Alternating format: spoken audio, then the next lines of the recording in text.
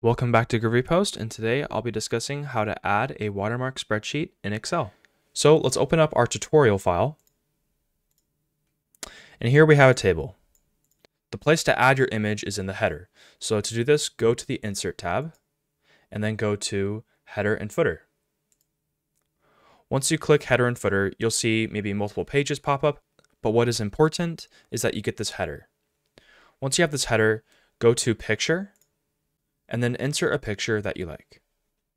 Unlike Microsoft Word, you initially won't see a preview of what you just inserted. Instead, you'll only see a text string until you click outside of the header, which is okay. So I'm going to click outside of the header, and here you can see the image I just inserted clashes with the data. It's sometimes hard to see. So there's a way we can fix that. You can modify the image by clicking on the header and footer again. So I'm going to go to my Insert tab, go to Header and Footer, and then I'm going to go to Format Picture. Once I click Format Picture, in the Format Picture dialog box, I'm going to click the Picture tab. And here you can adjust your image depending on what you like. What I recommend is if you're making a watermark, go to Color, and then change it to Washout. Then click OK. As you can see, now the picture doesn't clash with my data.